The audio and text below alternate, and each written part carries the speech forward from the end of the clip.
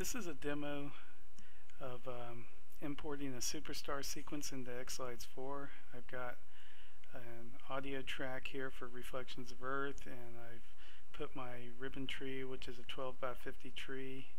I've put that model here on the page. I'm going to go to the Convert tab, and I'm going to import one of my SuperStar sequences. For now, this is only capable of pulling in the morph effects off of that sequence, and that pulled it in about 2.2 seconds. And if we go back to the preview, we've got roughly 3,450 effects, all morph effects that were imported into xLights. And these are editable effects. You could go in here and change what that effect does, change its color. I'll scroll across and let you see everything in this. This was a sequence that I've purchased from Brian at SuperStar Lights. I think he does an awesome job making these sequences. I mean, look at all the work that went into this. I've played it in my show for 2 years now.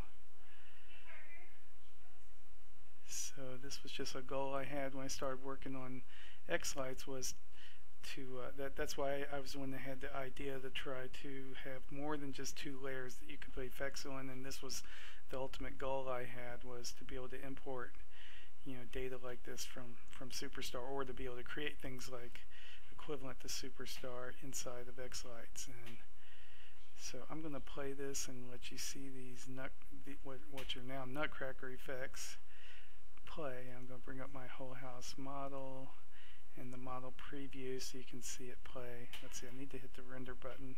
Should have done that already. So that'll render all these effects out to the sequence object. Luckily it's pretty fast. Yep, 11 seconds roughly. So I'm going to start playback and let you watch.